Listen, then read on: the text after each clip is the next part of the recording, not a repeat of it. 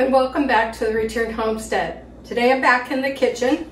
The carrot cake did not last long. If you didn't get that recipe, Mike will link it in the video for you. But today I'm making zucchini bread.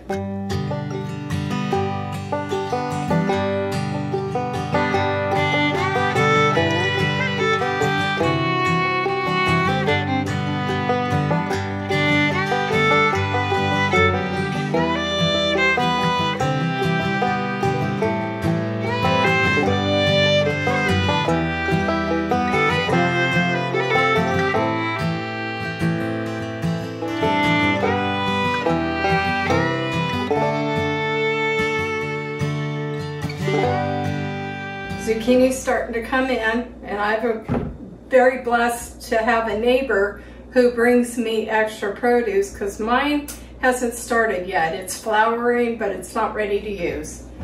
This recipe is really good for using if you get really large squash because they tend to be a little tougher and they have bigger seeds. So once you shred them and put them in the cake, it's great. You need to preheat your oven to 350. This bread will cook for 1 hour. It's very moist. It will make 2 loaves. You need 3 eggs. I have 2 cups of sugar, 1 cup of oil, and again I'm using olive oil, the extra light, 2 teaspoons of vanilla. In this bowl I have 3 cups of flour. You will also need 1 teaspoon of baking powder, 1 teaspoon of baking soda, 1 teaspoon of cinnamon, and 1 teaspoon of salt. This recipe I'm using calls for 1/2 cup chopped nuts. I usually double that, and I'm using walnuts today. So what you need to do is start blending your sugar, your eggs and oil, and vanilla together in a bowl. And you want to get it mixed in real good. If you let your squash get away from you, in this case zucchini, you can also use that large squash to make what is my most requested canned food, and that is sweet and spicy zucchini relish. I use both zucchini and zucchino. I've even used other squashes. It really doesn't matter. This makes a really good relish and everybody loves it.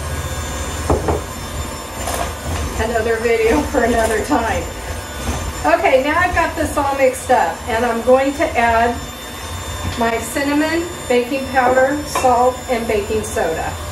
And I'm going to get that mixed in. Now I'm going to add my 3 cups of flour. And this mixture will get a little thick. Once you add your zucchini, the moisture from the zucchini will loosen it up quite a bit, but it's still a really thick cake when you pour it in the pan. Now I'm going to add my 3 cups of shredded zucchini and my chopped walnuts.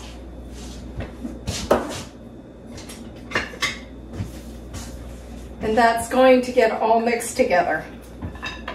Whoops. Usually when I yell whoops, Sunshine comes running because she knows I've dropped something. So it's a common thing for me, just saying. So as you can see, this mixture is quite dense. It gets very thick, but you want to make sure you mix it in all well. Now I'm going to take my prepared pans and divide this between the 2.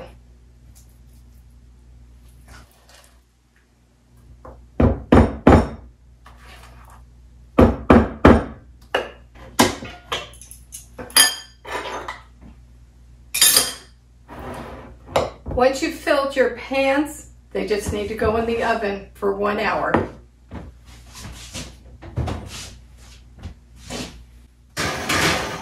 They'll go in for 1 hour, and I'll test it then with a toothpick to make sure it comes out clean.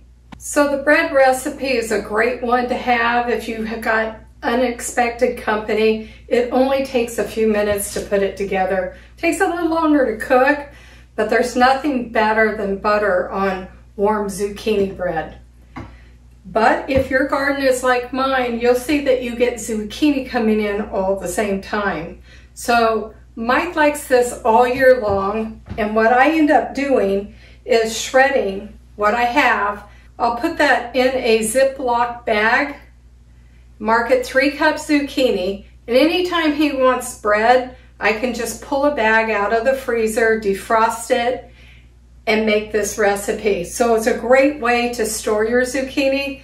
Like I said, the only other thing I use it for, except for to eat fresh, is making my zucchini sweet and spicy relish.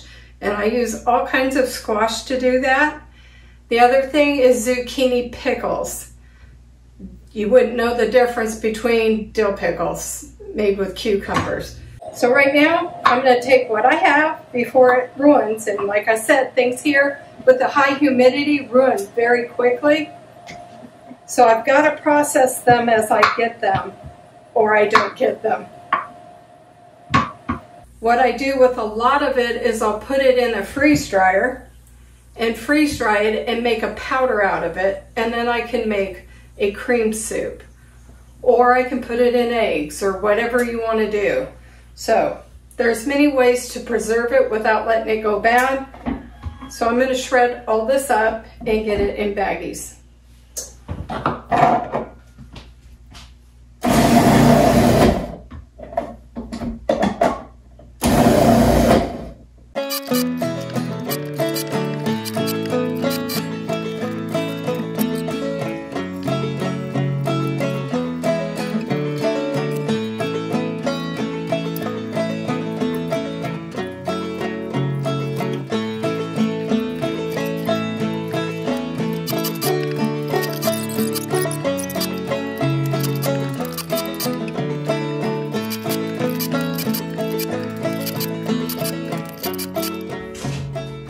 So as you see, in a very short time, we've made 2 loaves of zucchini bread, and I have 2, 4, 6, 7 more bags of 3 cups, making 14 more loaves, and it only took a few minutes.